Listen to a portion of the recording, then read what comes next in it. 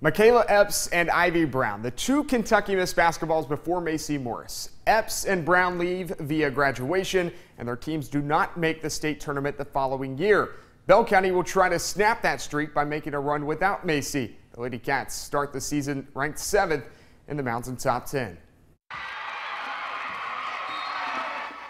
The Bell County Lady Cats come off a historic year, the program's first ever state tournament, plus Kentucky Miss Basketball with Macy Morris. But don't think the success is over. Several seniors return. We've got a chance to have a very good season this year, but you know, it's no big secret. We've probably lost as much in 2 kids as we've lost as anybody around lost. Macy is now at Kentucky, and the team will also miss point guard Jess Sanders. Oh, Jess, oh gosh, crazy passes, man. They're ridiculous. Like, you don't even see them and then boom, they're there. Like, so you gotta keep your eyes out, like, especially like point guards. You have to like keep your eyes open and see what's kind of not there, but it's about to happen. So, learned a lot from Jess, just being like a leader and like motivating people. Katrina Johnson will take over at the point guard position, but the biggest question is who will take Macy's place when it comes to scoring. She averaged over 25 points per game last year.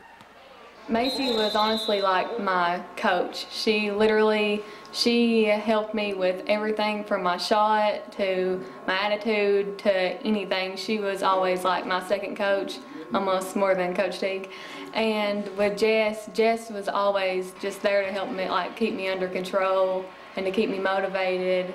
So it's going to be really different without both of them out there on the floor this year. Macy and Jess were a big part of our team, but now we realize that we have to have more people stepping up as far as scoring goes and as far as leadership goes. I mean, we've played together a really long time, so I think we'll be perfectly fine. A lot of people don't think we will, but I think it'll be all right. One option for scoring is Zoe Taylor. She doesn't think people should count this team out. I think all those accusations are definitely false. I mean, we're perfectly fine. We still have to be more focused on offense than ever, more disciplined on defense, but we're fine. If, you know, we have to work more as a team this year than just having a 1 or 2 man game. I mean, I don't mean any offense to that, but I'm just saying, like, we have to be more as a team and work more as a team. Our passing and offense and stuff, our movements, our cuts have to be more focused for us to get anywhere and break down the defense, or we won't get anywhere with anything. 7th season for Coach Teague. First season, he'll get to defend a region title.